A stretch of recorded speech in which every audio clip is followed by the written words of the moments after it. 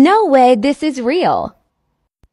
Disgusting. Does that actually work? Let's find out. All right, so here we have the chocolate bar, and if we open it up, we haven't even touched the packaging yet. I'm not gonna cut the video so that you guys know I am not lying about any of this.